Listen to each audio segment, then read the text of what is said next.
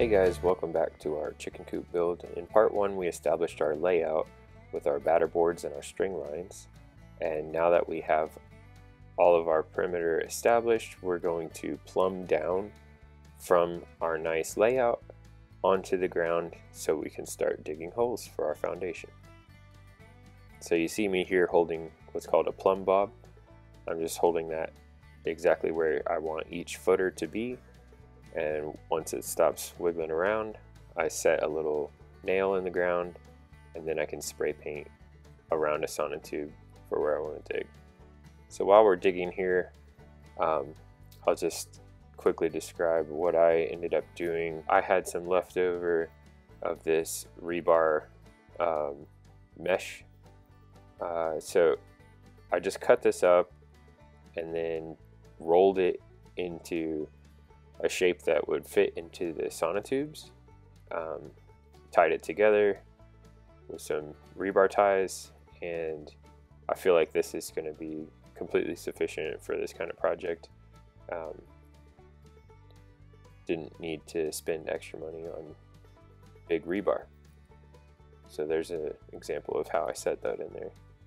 So here we're leveling off our forms, and you can just see I'm just using the ground to press fit those sonotubes in. No need to get too fancy with this. They just need to be level because there's going to be posts coming off of these. Alright, so we're finally about to do concrete. I did these 4 holes because they're the easiest, and then I'll do the complicated ones after I've gotten used to the concrete. All I'm doing is I'm using this for my rebar. It's just a chicken coop, so it's better than nothing. Real simple, just setting this down in here, and then gonna pour our concrete, try to get it pretty level. These 4 holes are good practice holes because it doesn't matter the height that we achieve on these. We're just going to try to keep them level because posts come off of these ones, and then those 4 on that side will be piers that beams go straight off of. So those ones will be a little bit more complex in the setup, but this will get me used to the concrete process. I'm going to use a drill. I hate mixing concrete no matter what method, but I think I hate this the least. So we'll try this method, and then I'll figure out my ratio of water to concrete in a 5-gallon bucket and be a little bit more confident when I move on to the more complex work.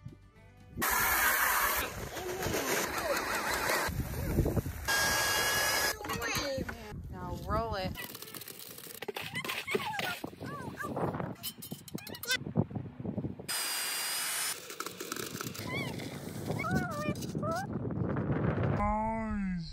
Okay, so we got those 4 footers poured. It went well. There weren't really any hiccups on that. Definitely a lot more confident with the concrete after finishing those 4. And I'm going to go ahead and tackle digging out some of these holes. Probably get these sonotubes on tomorrow. Again, these ones are going to be a little more complex. I have to actually get them all to be level with each other because beams are going right on them. So, let's see if I can break my back. I wanted to show you what I'm doing here when I'm trying to put the sonotube in, because it's so small. I don't really want to get a bunch of wood out to brace it. I'm going to try to use the ground just like I did in the small ones to be the brace so that it stays exactly where I put it. So I'm just laying it on top of my rough hole, and I'm taking a shovel and I'm scraping what's needed to get it to go into the ground, but nothing more, and then I can get a pressure fit into the ground. So this one here is about 4 inches or so into the ground, and it press fit in there, and I think I won't need to brace that. I know it's going to be a lot of volume above the ground, so we'll see once I get it just how I like it, but I might risk not bracing that because it's pressure fit into the ground so good, and at least 4 inches, maybe even more on the high side. might be able to get away with not putting a bunch of 2x4s and stakes up against this. All right, so today we're trying to do the other 4 footers, 2 of which are tall.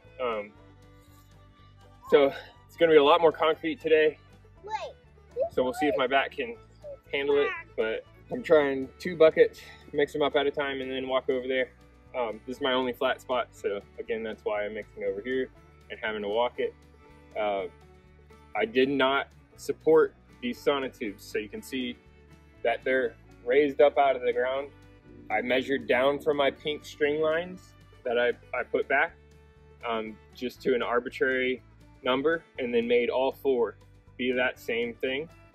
And that's why so much focus in the beginning, getting the string lines perfect, is all paying off right now. So that will be the shed and coop combo, and it'll be nice and level over there. So now let's go pour our concrete. Yeah.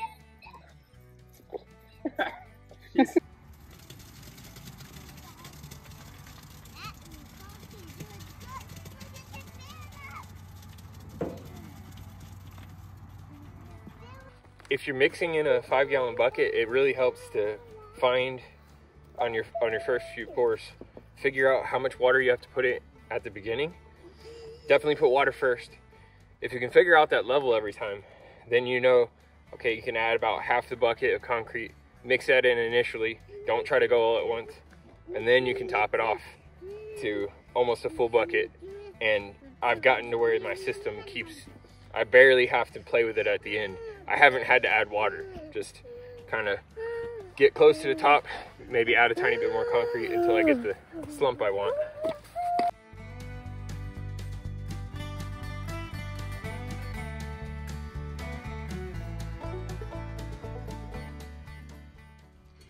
It's turned out to be a wet, very yucky day, which is not great for concrete mixing, but here we are. And these things are made of cardboard. Yeah, not ideal. But like he was saying, this section right here is what's going to make up the shed portion and the indoor chicken roost area. And then all of this area here is going to be the outdoor run with a roof over it for shade. Finally got all the footers poured. We'll come back to these when they're cured and put post brackets on them. So our concrete's set up now, and I'm removing the sonotubes, and we're going to use our layout for the final time. That's why it's so nice to have it set up this way with batter boards. You can remove the string lines, pop them right back up, get exactly the layout that you had previously. And so we'll plumb down for our final time now from our string lines onto our foundation. And you can see with all that work, you can see how nicely it ended up being in the center of each foundation. It would be okay if it was off a little bit, but the more work you put in the beginning, you end up dead center. So now we're gonna drill our holes into our foundation. We're gonna be putting wedge anchors into these holes, and then you tighten a nut down, and that's what holds our post brackets onto these piers or foundation. We got a big old bit here on a hammer drill. It's not very easy to do something like this unless you've got a big drill. It has to be a hammer drill. I'm using some bolts that I had from that tree fort project. So I'm just reusing the same ones. I had to buy a little bit extra, but that's why I'm using such a big one. You could get away with 1/2 inch on these 4x4 post brackets, but this is a 5/8. I've already done pre-drilled a little bit here with just a smaller masonry bit, because this bit is so big it has a tendency to want to walk on you, and all that work to get these precise locations, I don't want my bit to wander off as I try to start. So this should help us stay centered.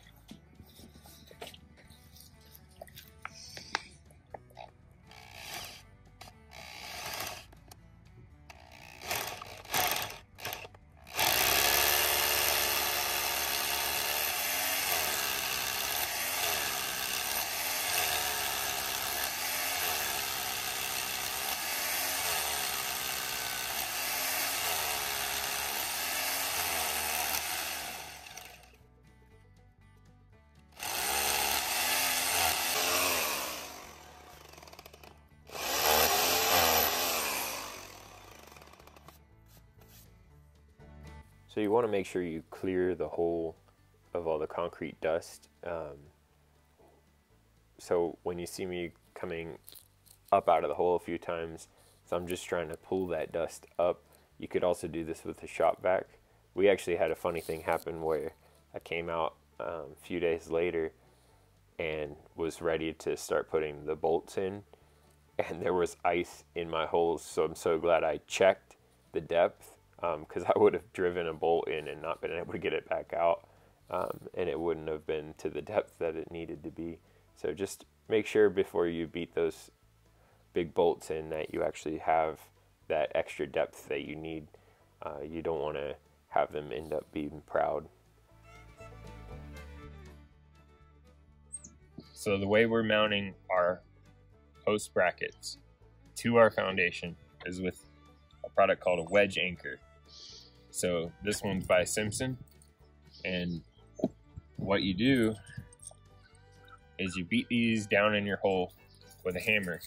Make sure you already have your washer and your nut on. Make sure that your nut is beyond the top of this, because your hammer could deform that and you might not be able to get a nut on. So washer and nut on before you hit this with the hammer. So then you drive that in, and then when you tighten the nut,